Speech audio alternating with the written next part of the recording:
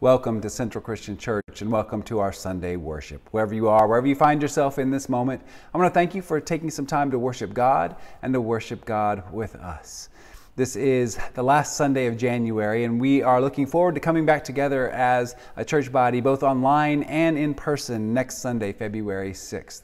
The COVID rates have fallen tremendously in Fairfield County and in Danbury.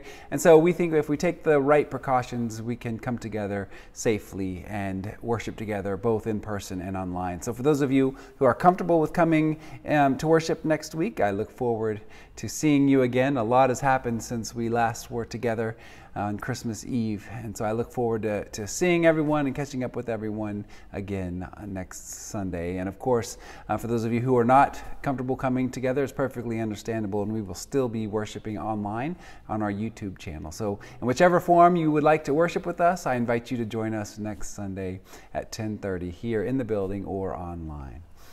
As many of you know, we do come together today with heavy hearts. The matriarch of this church, the woman who served this church for over 60 years, Ruth Lewis, did pass away on Friday morning in her sleep, very early Friday morning at Regional Hospice. Ruth was a humble servant of God and a humble servant of this Central Christian Church. As I said, for those of you who don't know who Ruth is, she was our church secretary for over 60 years, and her imprint is everywhere on this building. If you go to our office, you can find her signature still on papers. You can find instructions left by her.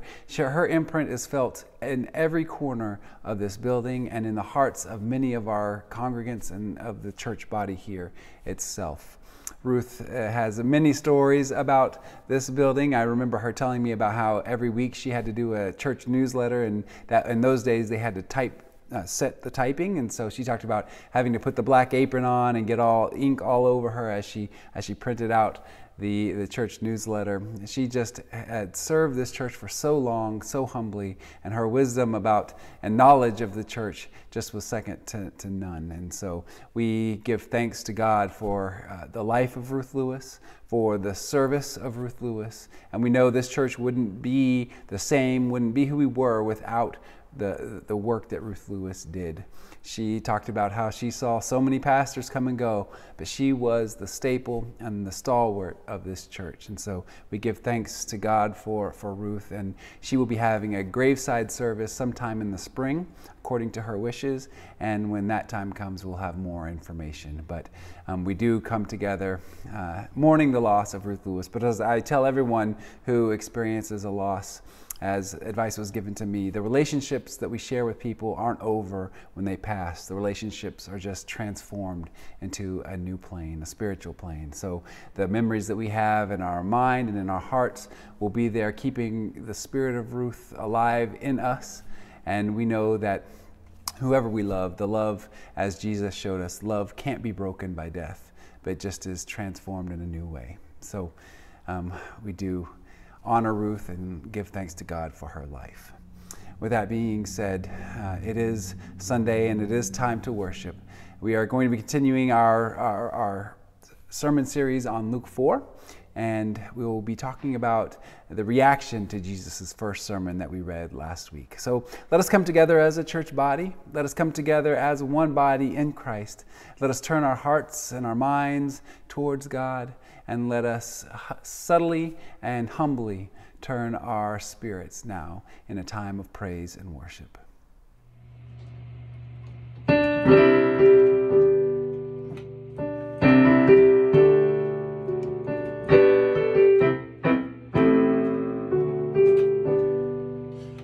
Christ alone, my hope is found. He is my light, my strength, my song. This cornerstone is solid ground, firm through the fiercest drought and storm. What heights of love, what depths of peace, when fears are stilled, when striving cease. My comforter, my all in all, here in the love of Christ I stand.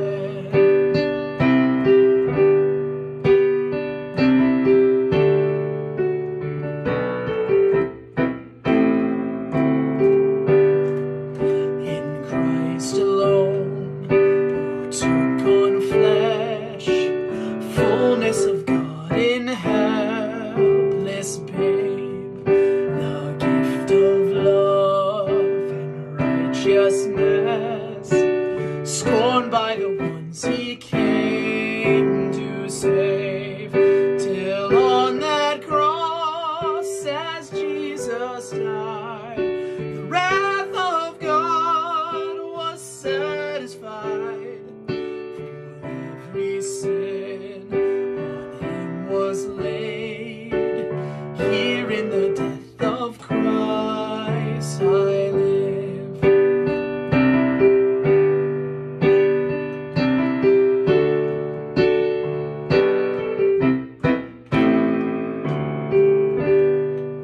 There in the ground his body lay, light of the world by darkness slain, then bursting forth in glorious day, up from the grave he rose again, and as he stands in victory, sin's curse has lost its grip on me, for I am his and he is mine, bought with the precious blood of Christ.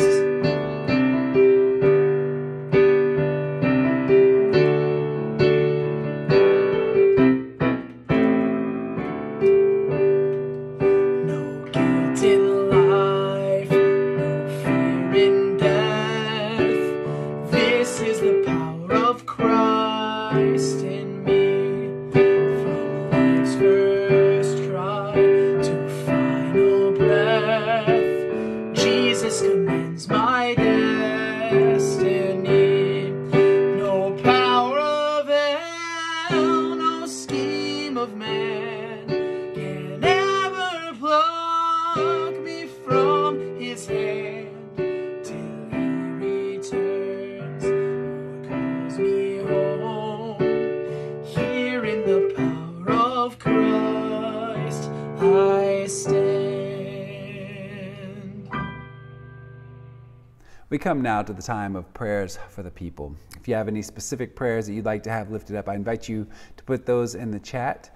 If you would like me to pray for your prayer requests, I invite you to call me, text me, message me.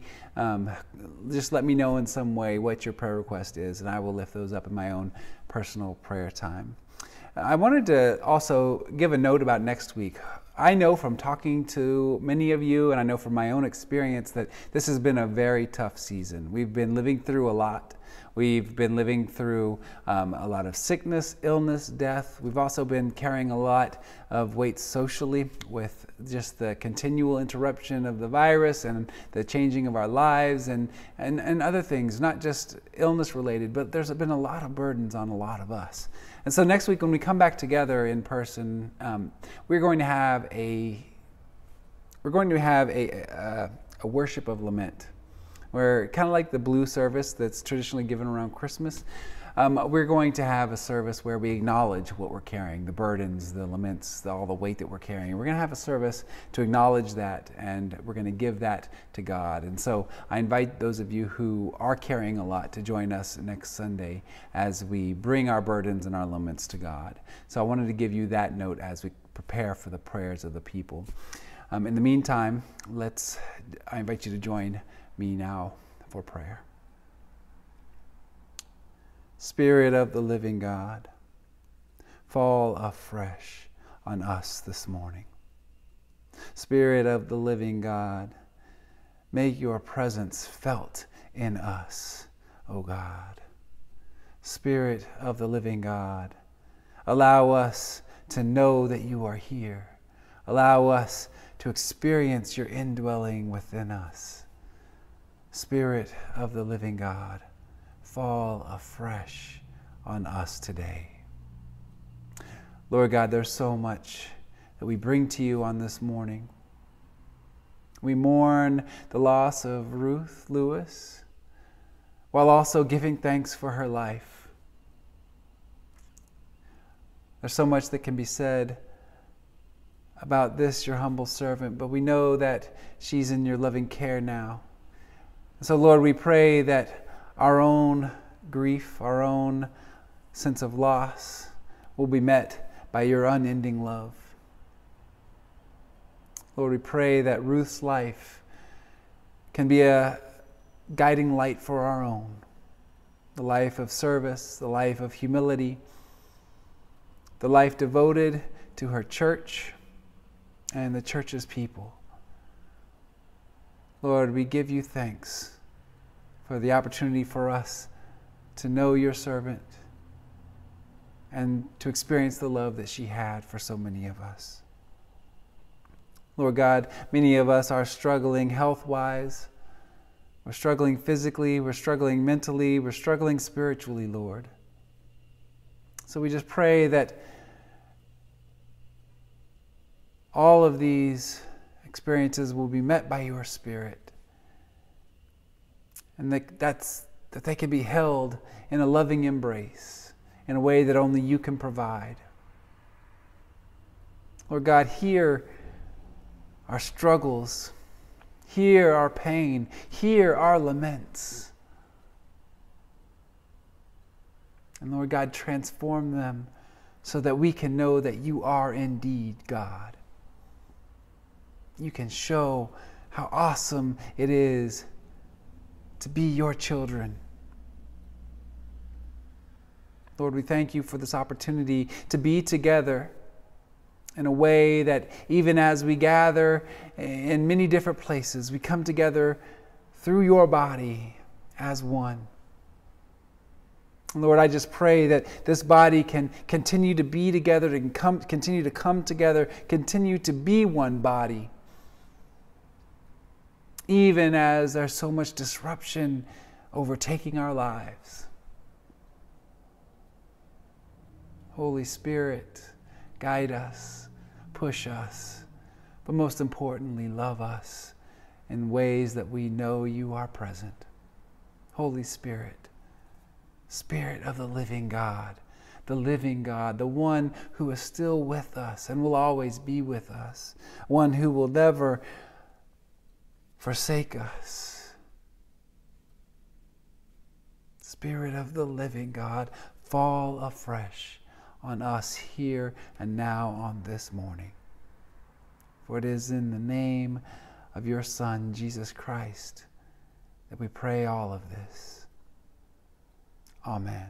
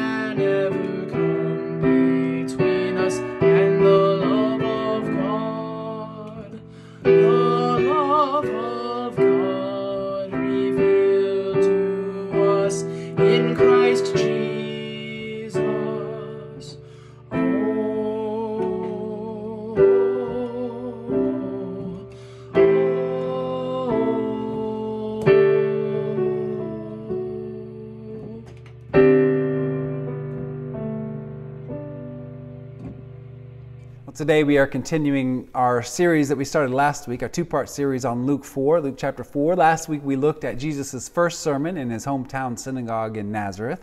We looked at how he pulled Isaiah 61 and said, today the scripture has been fulfilled in your hearing, pronouncing himself as the Messiah, as the Christ. And today we get to see the reaction to his first sermon at his hometown synagogue in Nazareth. So I invite you to join me. We'll be reading from Luke chapter 4, verses 22 through 30. Luke 4, 22 through 30. All spoke well of him and were amazed at the gracious words that came from his mouth. They said, "Is not this Joseph's son?" He said to them, "Doubtless you will quote to me this proverb, 'Doctor, cure yourself.' And you will say, 'Do here also in your hometown the things that we have heard you did at Capernaum.' And he said, 'Truly I tell you, no prophet is accepted in the prophet's hometown. But the truth is, there were many widows in Israel in the time of Elijah, when the heaven was shut up 3 years and 6 months, and there was a severe famine over all the land.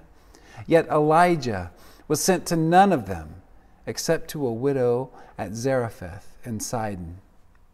There were also many lepers in Israel in the time of the prophet Elisha, and none of them was cleansed except Naaman the Syrian.' When they heard this, all in the synagogue were filled with rage. They got up, drove him out of the town, and led him to the brow of the hill on which their town was built, so that they might hurl him off the cliff. But he passed through the midst of them and went on his way." In this moment, Lord, we come to you ready to hear your word, ready to hear your message. Lord, we pray that our hearts are ready, our minds are open, and our spirits are ready to experience what you have for us in this moment today. We thank you for this opportunity to be taught. We pray that this word will transform our lives to be living in more right relationship with each other and with you. We give thanks for this time, and we pray that the words of my mouth and the meditations of our collective hearts will be acceptable in your sight at all times. Amen. Well, Jesus had just rolled up the scroll, given it back to the attendant, sat down, and said that everything they had just heard out of the prophet Isaiah about the poor being given good news, about captives being set free, about the year of the Lord's favor, about the blind being healed, all of these things they had just heard. Well, today, that scripture has been fulfilled in your hearing. Jesus has just pronounced himself the Christ, the Messiah. And Jesus is at his hometown. Jesus had traveled back to Nazareth and given this first sermon here in his hometown synagogue. And what happens? What about the people in this room? We get to be inside the room where it happened. And what happens is the people, after he sits down and proclaims himself the Messiah, Luke says that everyone who were gathered there spoke well of him. And not only spoke well of him, but they were amazed at the gracious words that he had just offered. The people were beaming with pride. Here's this hometown boy made good. Is this not Joseph's son, they say? Is this not the son of that carpenter that many of us have seen grow up? Is that not this Jesus here preaching with authority and strength and proclaiming that through him, the prophet Isaiah's words will be fulfilled, that God's mission will be fulfilled? Jesus had preached a radical word, a radical sermon. And they were so happy. They were so beaming with pride because he was their hometown boy. And they had a sense of privilege about their standing. If he was their hometown boy, he knew that everything that Jesus had just said would start off in their own city, in their own hometown. That they would get all the good parts of Jesus. Yes, the world would get some, but we would get the best because we're the privileged people of Jesus' hometown. Well, I don't know if Jesus had a sense of what they were thinking. Maybe he'd heard, as one commentator put it, Jesus had heard the people whispering and heard the gospel that people were whispering about him. And so he knew kind of where they were spiritually, and he knew kind of what they were expecting. And Jesus cuts off all of this talk at its root. Jesus, before they can say anything, before they can ask for anything, Jesus just says, you know what? I know what you're going to say. You're going to say, doctor, cure yourself. Physician, heal thyself. Meaning, he knows that they're expecting him to start his work. Start everything that he promised to do. He knows that they're expecting him to do that there in his hometown. And that they are the privileged few that will get the best of him. But see, Jesus cuts all of that thought off. He says, I know that you're going to say, do here also in your hometowns the thing that we heard you did at Capernaum. Jesus knows that they're expecting him to heal, to cure demons, to teach there in Nazareth. To give him their best. And Jesus continues, and Jesus says, but you know what? No prophet is ever accepted in the prophet's hometown. And then he gives a couple of examples to make the matters worse. He brings out the prophet Elijah. And he reminds them in the scriptures when Israel had been struck with a famine, when God had shut up the heavens and no food was distributed in the land. There was a severe famine that they were experiencing over all the land. Jesus points out that Elijah was sent to none of the people of Israel, only to the widow at Zarephath in Sidon.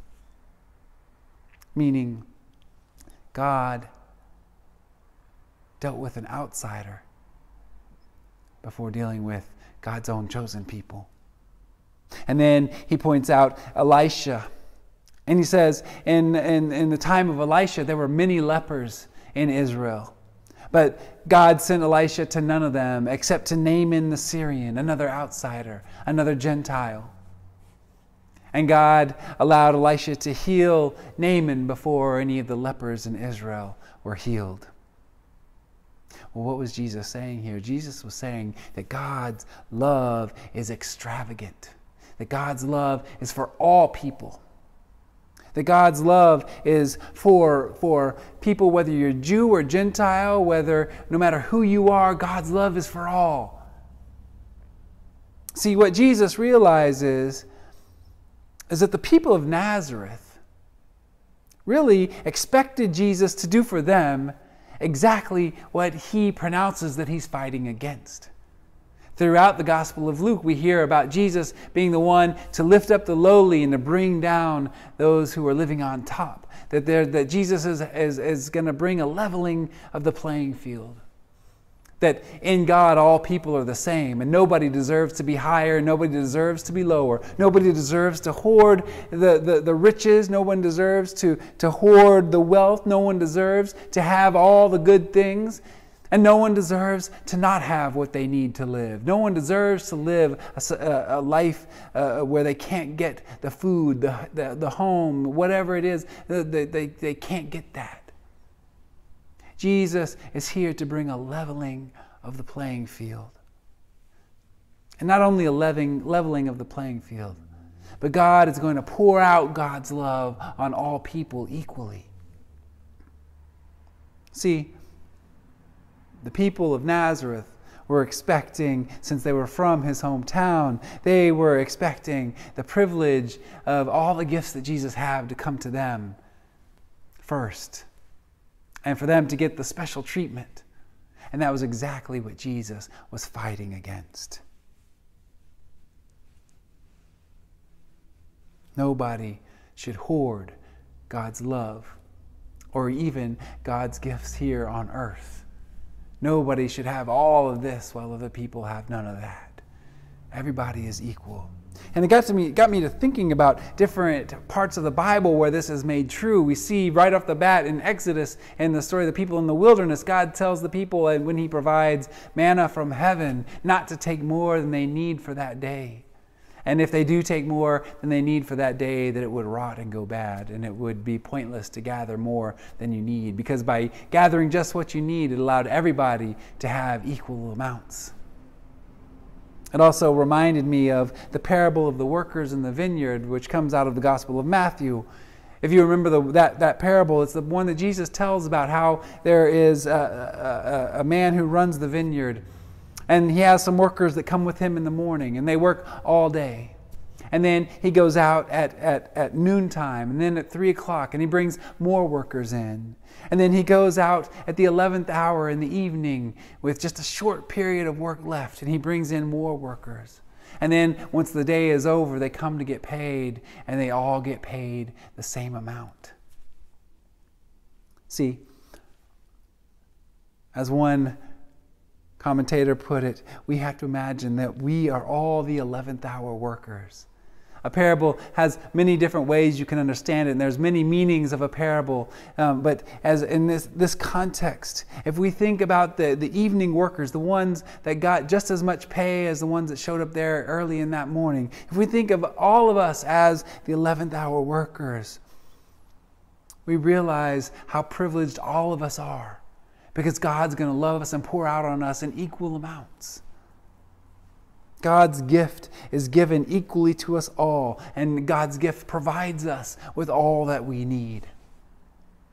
But many of us, it's human nature. We want to have the best. We want to have the most. We want to have everything in storage because we want to experience that for as long as we can. We want to live a privileged life, even if it comes at the expense of others. But that's not what Jesus has come to do. And when we were threatened, when we realized that we are not the privileged, but in fact God privileges everybody equally the same, it can cause a triggering response in many of us. Just look at what happened in this story. The people of Nazareth realized that Jesus is not here just solely for them, but is here for the whole world.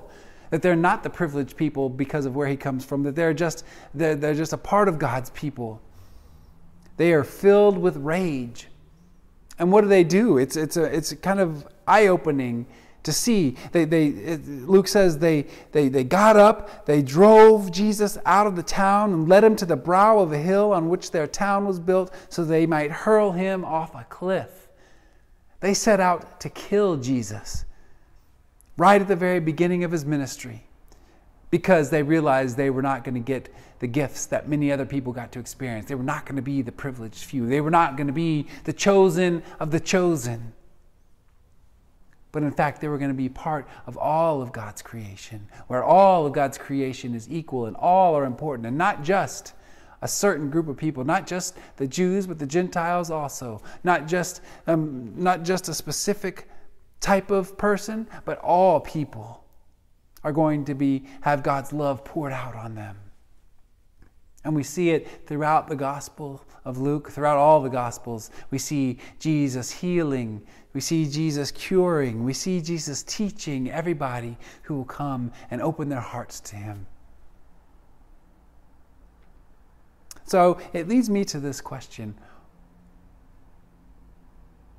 Are we one of these Nazarenes, where we want to feel like we're the privileged people who worship God, who worship Christ, and that we expect God's favor to be poured out on us, and we're going to keep it to ourselves? We're going to keep it to ourselves, and whoever gets it else receives it is okay, but we're going to keep it to ourselves, and we expect it, and we know it's coming, and we want it to be ours, and if you don't fit in with us, if you're not part of us, then you're going to be left out a little bit. I wonder how many of us would fit into that category. I would bet you every single one of us would fall into that some way, because we're human, and that's something that we have to fight against. You know, I think it's human nature to have the fist, to grasp, to hold on to bring in, to hoard. I think that's human nature. And part of our faith journey, part of something Jesus has come to teach us, is to let go, to open our arms wide, to pour out. See, if we go back to the beginning of the story of the Bible, we see God's continuous, extravagant pouring out of love onto us. From the very beginning, God pours God's self out into creation. And all of this world is made out of God's love. And we see God continually coming back to the people and not able to let go of us as people who reject God and turn our backs on God. God is still there, always there, waiting for us to return. Because God loves us and pours himself out for us. And it's a model for how we are to live. It's a model for us to let go, to open up, to pour ourselves out on this world. But it takes practice. It takes the knowledge and, in fact, bravery and courage not to want to store things up, but instead to give things away. Many of us live in a state of fear, worried about whether we're going to have enough food, enough money, enough savings. Are we going to be able to provide for ourselves 20, 30, 40 years on down from here? Or are we going to be able to provide for ourselves tomorrow? It's natural. But one thing we learn is that God is going to provide some way for us. And we're not called to hoard our riches, but instead to pour them out. And that's hard to hear. It's rage-inducing, as the Nazarenes show us. But if we follow Christ's example, as we go from this point on up until and through the resurrection, we see Jesus continually showing us how to do it. Most extremely on the cross. Jesus poured himself out through the cross. Jesus could have hoarded what he had and gone away, but he allowed himself to be taken by the authorities. And the authorities wanted him because of the love that he's pouring out on the people. He was causing the authorities problems, and so they wanted to get rid of him. That's how dangerous God's extravagant love is. When we pour ourselves out, it's threatening to many people. But God continues to call us to do that. Jesus continues to show us how to do that. Jesus continues to let us know that our job here on earth is not to hoard, not to hold on to, not to grasp tightly to, but instead to release, to pour out on, to give, to love. And when we do that, we'll find ourselves living in right relationship with each other, with ourselves, with our God, with creation. All parts of us will be living in right relationship because we're living in the way that God called us to live. So where do you find yourself in this moment? What are you holding tight onto? What are you hoarding? What are you worried to release? Think about it in every aspect of your life. Think about it in every aspect of the world around us. Do you have something that is extremely threatening to you? I invite you to take some time to examine it, to look at it, and to see if that's something, a belief, something monetarily, whatever it is. Examine if that's something that you need to let go of. Because once you let go of it, as frightening as it is to let go, once you do let go, you're going to be filled with the Spirit of God in a way that you might not ever have realized you could be. Because in that moment, you are living in union with God. You are living in union with Christ. Are you a Nazarene? Or are you a follower of Christ, ready to pour yourself out onto the world? The people of Nazareth couldn't take that they weren't the privileged ones who were going to get all of the spoils of being the hometown of Jesus. But Jesus said, I am here for all. My love is for all. And we have to continue to live in that way. Amen.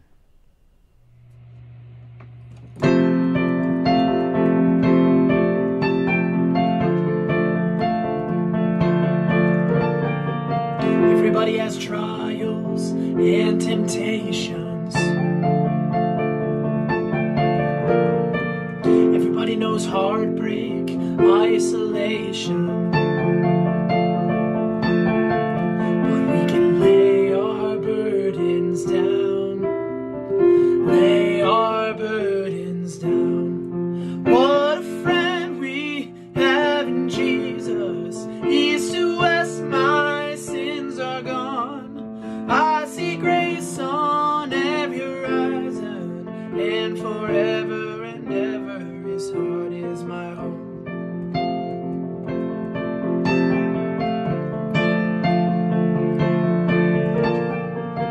Everybody has fears, everybody has worries, everybody has sorrow, devastation. But we can lay our burdens down, lay our burdens down. What a friend we have in Jesus. East to west, my sins are gone. I see grace on every horizon. Forever and ever His heart is my home. No more betrayal, for He is faithful. He fills me up and my cup runneth over. No more betrayal, for He is faithful. How He has proven it over and over. No more betrayal, for He is faithful. He fills me up and my cup runneth over. No more betrayal, for He is faithful. How He has proven it over and over. What a friend we have in Jesus. East to west, my sins are gone. I see grace on every horizon, and forever and ever my heart is my home. What a friend we have in Jesus. East to west, my sins are gone. I see grace on every horizon, and forever and ever His heart is my home. Forever and ever His heart is my home. We come now to this table of communion, this table that allows us an opportunity to be at one with each other and at one with Christ. It's a perfect example of how God's love is poured out for us all. It's through this bread that we are reminded that we are all one body through Christ. No matter where we are, no matter who we are, no matter what ways the world tries to divide us based on race, class, gender, sexuality, no matter what ways the world tries to divide us, that we are in fact one in Christ. We are all bound together as one. And it's this cup, which is the symbol of God's covenant, of Christ's new covenant, a covenant that is open to all, not just one particular people, but to everybody.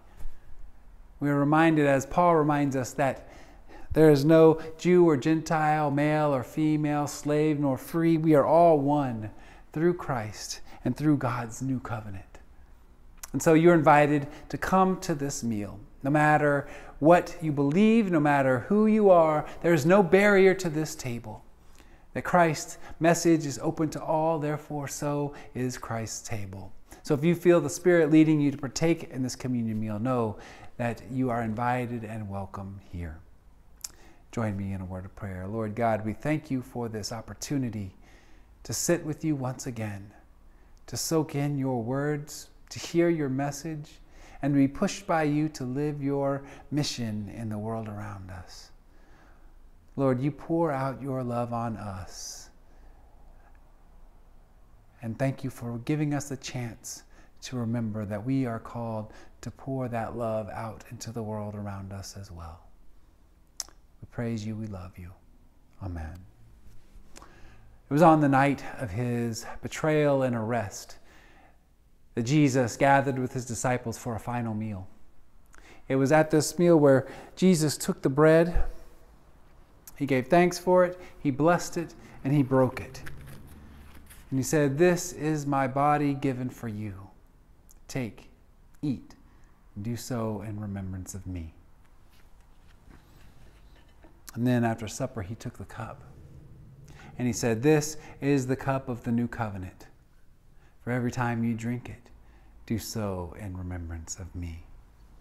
For every time you eat this bread and you drink this cup, you proclaim the Lord's death until he comes again. I invite you to take the bread and the cup now.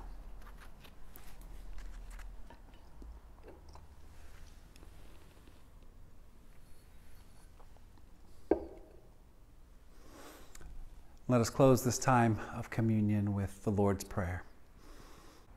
Our Father, who art in heaven, hallowed be thy name. Thy kingdom come, thy will be done, on earth as it is in heaven. Give us this day our daily bread, and forgive us our trespasses as we forgive those who trespass against us. Lead us not into temptation, but deliver us from evil. For thine is the kingdom, and the power, and the glory forever. Amen. Well, once again, thank you for taking some time to worship with us today. I look forward to being with many of you next Sunday and joining the rest of you online. In the meantime, be thinking about the laments, the burdens, the hardships that you would like to bring to God, and we'll be bringing them together next week. In the meantime, Central, pour out that love on all who surround you. That's God's call for us. That's Jesus' example that he set for us. Live out the gospel by letting the love go. Pour out on each other. In the meantime, go now in the grace and the peace of our Lord Jesus Christ.